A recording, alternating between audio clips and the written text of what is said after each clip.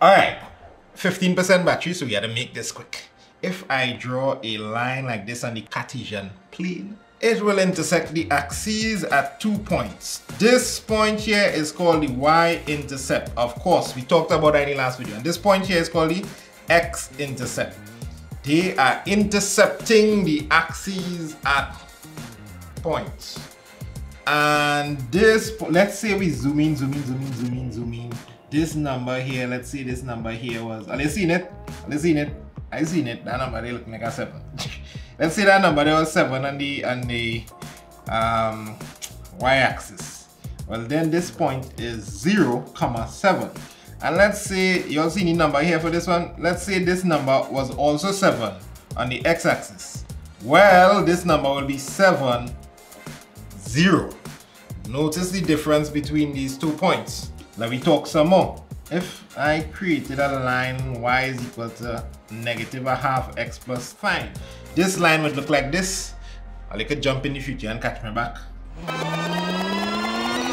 To now, this line would look like teacher. But what's the y-intercept here? The y-intercept here would be 0, 5. And we know from the last video that this number indicates to us what the y-intercept is going to be. 5, right? This is in the form y equal mx plus c. Now remember, the number here already tells us the gradient, so there's no number to really tell you what the x-intercept is in the equation of the line. So how would you find that? Easy. At the x-intercept, the value of y is 0. So it means I can substitute 0 is equal to -1/2 x plus 5. Bring across the 5, it turns -5 equal -1/2 x. And if I multiply both sides by -2, I would realize that x is equal to -5 times -2. The -2 here will cancel and get rid of the half. And that is 10. The x coordinate of the x-intercept is 10. So let's look at this question. The equation of a line is y equal 4x plus 2.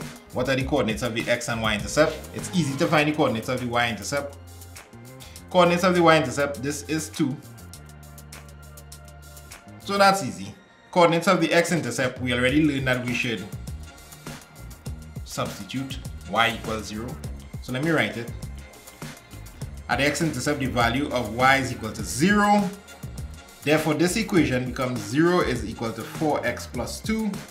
Rearrange, subject of the formula, transposition, whatever you want to call this thing. The -2 comes across there from this +2.